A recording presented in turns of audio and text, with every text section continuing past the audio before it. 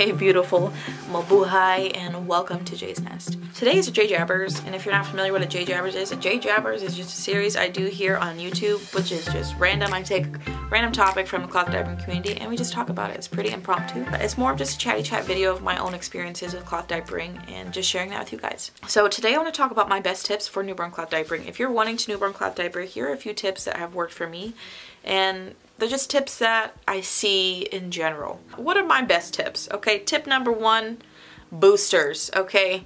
Boosters can be many things. I just made a video about this. I'll link it down below, how to boost your newborn diapers without the bulk. This is a piece of advice, I think it goes for even your one size stash. And the reason why I say this is because as your child gets older, they're gonna pee more. And so being prepared for that with extra inserts and extra boosters is so important. I definitely recommend cotton bamboo or hemp inserts. Not really charcoal bamboo, because some charcoal bamboo is actually just microfiber. I made a video about that last year or the year before. I'll link it down below. I cut open a charcoal bamboo insert. That is not to say that all charcoal bamboo is microfiber, but a lot of them are. But boosting your diapers is really important. I love these little Geffen newborn hemp inserts. I talk about them all the time, but I love them. I bought them used. They're so holy now. But they have been a lifesaver in my stash, my newborn stash, and my one size stash. I love them. A lot of brands do sell newborn inserts. They don't have to be necessarily that brand, because these can be pretty pricey. They do have a good resale value, but these can be pricey. So I know that's not in everybody's budget. You can use baby washcloths. These work really, really well in your diaper stash. They help boost the diaper without being really, really bulky. And it's a good way to repurpose things around your house. Another thing you can do is just use cloth wipes to boost the absorbency of your newborn diapers. This is a great option if you're already using cloth wipes. This is a flannel wipe. This is a 2-layer flannel wipe. It's not going to be as absorbent as a bamboo wipe.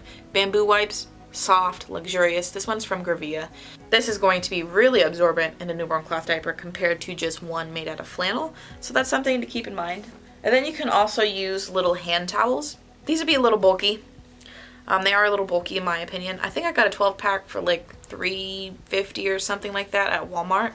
Very, very affordable if you're needing boosters for both your one size stash and your newborn stash. Again, since this is a towel material, you might want to consider putting a fleece liner against it so that your baby doesn't have this towel against the skin. I just imagine that's not comfortable. You would just have to experience that and see how your baby reacts to that.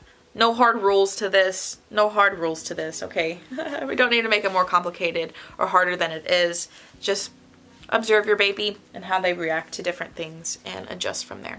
Another tip that I have for newborn cloth diapering is to get diapers that are both in between sizes. So in between the one size and in between the newborn sizes. So most newborn cloth diapers stop fitting at about 12 pounds, okay? Most are only advertised to fit from 6 to 12 pounds. That's an average. Every brand is a little different, but that's kind of the average. About 6 to 12 pounds is the size of a newborn diaper. However, there are diapers that can fit a newborn, but will fit up to like 16 to 18 pounds. So we're talking about Thirsty's size 1 covers. We're talking about Blueberry newborn covers. We're talking about, I think, even Apple Cheeks size 1 covers. Those are diapers that can fit a newborn, but they're also diapers that will fit well past that 12-pound range. And so if you are unsure how much your baby is going to weigh or how fast they're going to grow, or if you even want to invest in newborn cloth diapers, maybe invest in those what I would call the in-between diapers. So I really loved the Thirsty size 1 covers. I made a review on all of Thirsty's newborn covers. I'll link it down below. I go over the newborn cover, the extra small cover, and the size 1 cover. We started using the size 1 cover at about 7 pounds and I loved it. That's definitely a cover I would absolutely recommend for people. The downside about Thirsty's covers is that the TPU is really thin and some people don't like that. When I cloth diapered my 2 other children, I did not like Thirsty's covers because of how thin they were. But with my youngest, I really liked it. So some people like them, some people don't like them. And most one-size diapers start fitting at about 10 pounds. I personally think one-size diapers fit best starting at about 11 to 13 pounds without them looking so huge. They look so huge on tiny babies. However, your one-size diapers can absolutely fit smaller babies. It can fit newborn babies.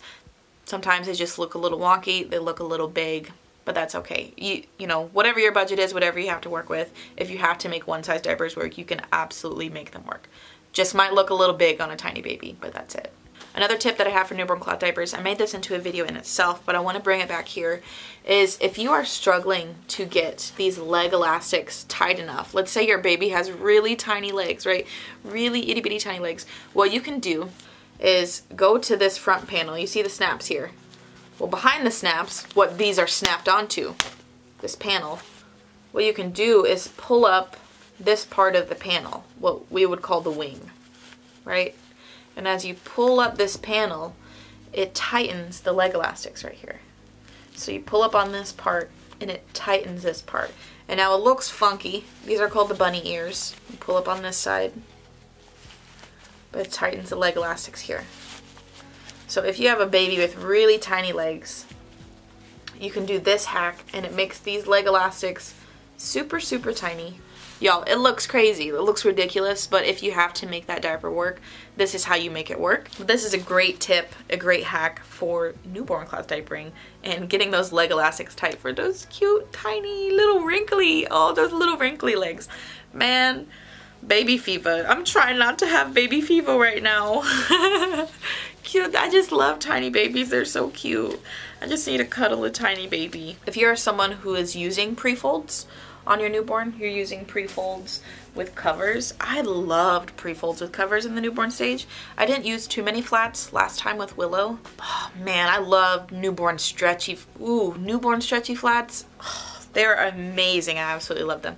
If you're using a pre-fold with a diaper cover, so here's what I suggest for a newborn fold: the jelly roll. The jelly roll helps keep those poop explosions in, baby, and it makes a huge difference. So maybe I can make this into a video in itself, my favorite newborn pre-fold folds. If you guys are interested in my favorite newborn flat folds and my favorite newborn pre-fold folds, let me know. I'll just do a video on it in itself. But rolling these, the jelly roll, I include that even in my one size stash. It's a beautiful fold to get those leg elastics nice and tight. Or not elastics, but get those leg holes nice and tight. And then you just put this on your baby. The jelly roll is amazing. Let me know if you guys are interested in newborn pre-fold and flat folds. I'll just do that for you guys and just make it into a whole thing, right? But this is amazing for holding in those newborn runny poops. If you don't know, newborns have some really runny poops, baby. And as much as I love the pad fold, right? The pad fold is this. Just fold that shit into a rectangle and just laying it inside of a cover. As much as I love doing this, it's not great for the newborn stage. You're gonna need a lot of covers because when your baby poops, the poop gets onto the cover, and like in this one, it has all these, has good double gussets. And so poop gets into all these elastic places and stuff like that. And then you just have to put this whole entire thing into the dirty pail instead of reusing your cover.